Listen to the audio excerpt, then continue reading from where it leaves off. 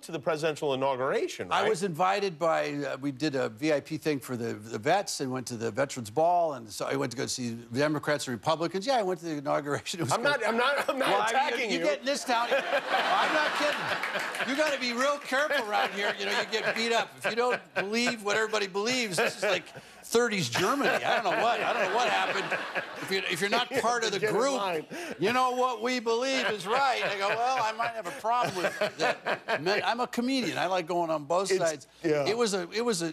This government does stuff big. I've never been to anything like that. Was it a big deal? It was, I mean, just so many people. And when they show up, you know, the ex-president gets in a helicopter and there's jets and Marines taking him this way, and there's parades, but it looks like a Cadillac parade. Everything was just rows of Cadillacs. And my kids were going, is this the parade? It's like black Cadillac after black Cadillac and then a tractor. I don't know what was, there's no like marching bands, there's nothing.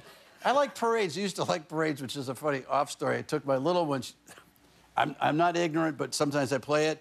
We went to see the Santa Monica parade down in on Santa Monica Boulevard. Okay. The gay parade. Oh, okay. I thought when it's gay, I thought when there'd be floats and stuff. You don't want to take a 5-year-old to that parade. You don't want to. I'm standing on it. Say, look at the music, and look, it's a fire truck with naked men on it. That's it. It's not. There's no Bullwinkle. Well, there's no gay pride parades have a different tone than Disney on Ice parade. And there's no ice for one thing. There's no ice. It's a lot of nude guys on vehicles, and it's hard to. So you're talking about, you know, you do stand-up, you go around. The country is very divided. Yeah. You know, well, like, what are you worried about? I'm worried about. I have buddies that are in the security business. I'm a tech freak, so I have a guy that's got no. He always has battery. Like cell phones, that batteries come out. Because he tells me this weird story. He says, you put an iPhone down for a week, you shut it off. In a week, it's dead, right? And I go, oh, God, it's not really ever off. He goes, no, it's never off. They always know where you are. And I go, oh, God.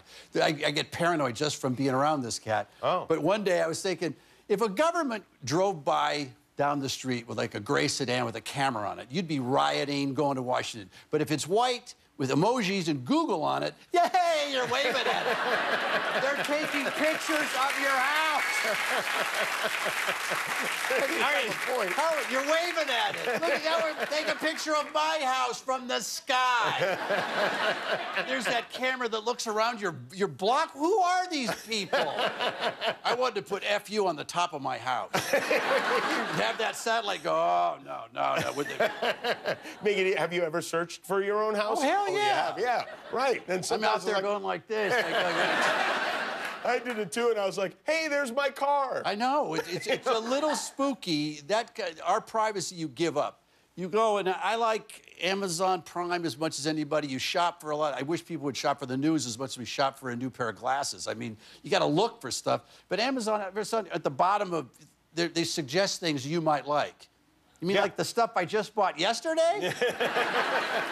Why did they know way too much about us. I feel sometimes they send things to my home that I never order. Just to see if you'd like it. And I always like it. It's a weird thing. It's like some automatic thing that's going on. This was a relational database, and I believe it was the University of Wisconsin about 19 years ago. They started this whole thing where they'd give you 10 of your favorite movies.